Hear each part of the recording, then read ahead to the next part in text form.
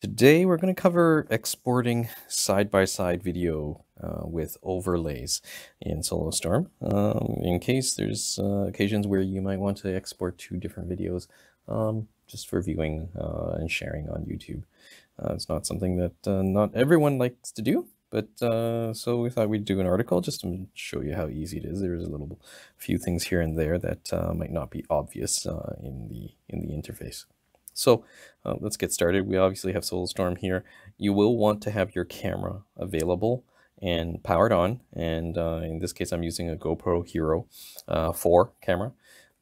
So it's already powered on and the wireless is already turned on. My phone is already connected, in this case, to Wi-Fi on the camera. So we need to make sure that that's already done. Okay, so we'll go into analysis. We're going to load video here or a log here. So I know that I haven't downloaded, say, this one.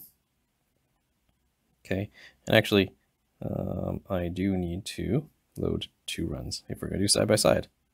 So two runs. There we go.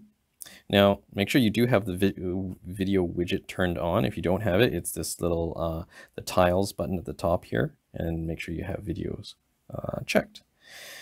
What you see here is onboard video.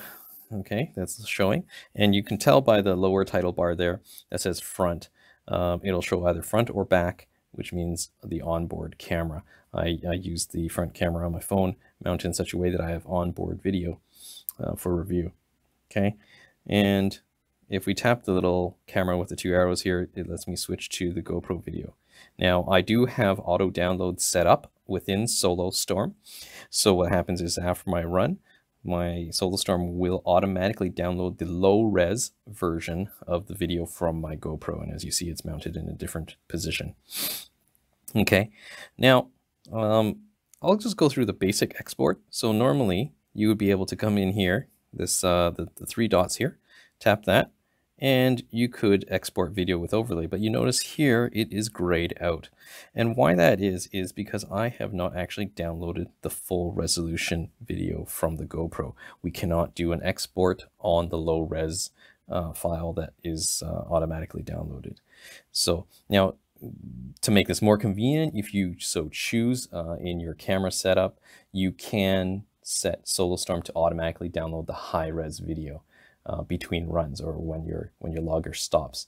Not necessarily recommended because a high-res video does take longer to download, and if you don't have a lot of time between runs or sessions, you might not want to be sitting there waiting for that high-res video to download. So a better approach might be just to leave it on low-res or no file, and deal with the high-res download later when you have time. So I'm going to go ahead and start that right here. So you see download from camera, and it'll allow me to select which resolution. It kind of knows that I've already have the low resolution. So I'm going to hit download, and it's going to reach out to the camera and retrieve the file.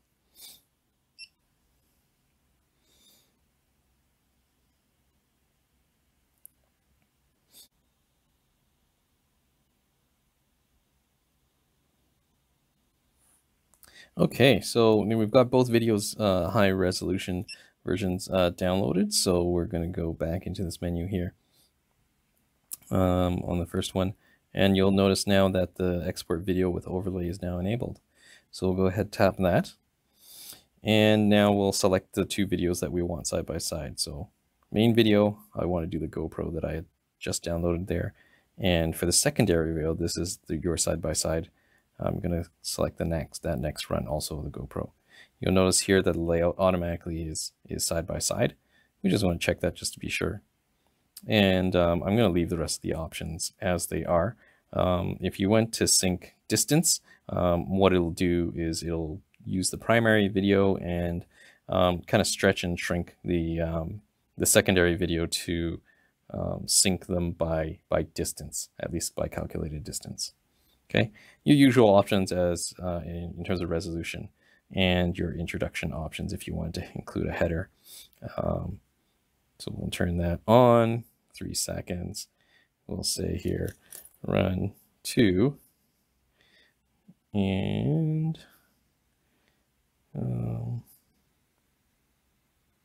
3. All right. We'll just leave the rest as it is. Okay. Now I'll hit export, and it's queued for exporting. So you'll be able to see the status. You can exit SoloStorm if you want. You'll see the status in your notification tray there, and once it's complete, you'll also get a notification. And we'll jump ahead to we'll let this run, and we'll jump ahead to that part. Okay, so once the export is complete, the notification will be in the system tray right here that shows the overlay is complete.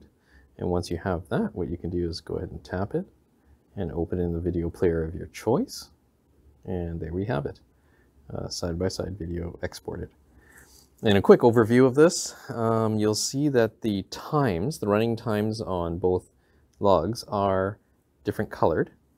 One on the left is orange and the right is blue. And that corresponds with, let me get rid of this menu here, that corresponds with the concentric speedometer, and you'll see the accelerometer as well. Unfortunately for this particular event, I didn't have OBD2 data. Otherwise you would have further concentric gauges where the color would correspond with the video that's playing. Okay, so that's pretty much it. I will mention that if you exported the video and you've cleared the system tray notification, you'll find that maybe it is not the most obvious where that exported video is if you want to copy it off your device or share it on YouTube or wherever. So I'm just going to touch on that really briefly. There is a help article online that will detail this as well. It might be easier to follow just because it lists all the folders that you need to go to.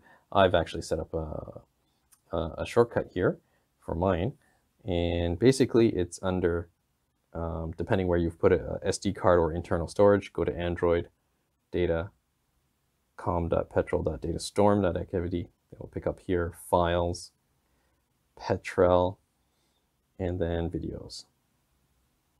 So this folder will actually include all the video files, the raw files that you've imported from your camera, as well as your exports. All right, and what you can do to make this a little bit easier is you go out to here and you go long press on videos, and the 3 dots up here, and and yes, add shortcut. Add shortcut, and you can add it to the home screen of My Files, wherever you like to do, and that's how I created that shortcut on the home screen there. So that's just a little bit of a shortcut for you. All right, well, hopefully this video is helpful to you, and we'll see you next time.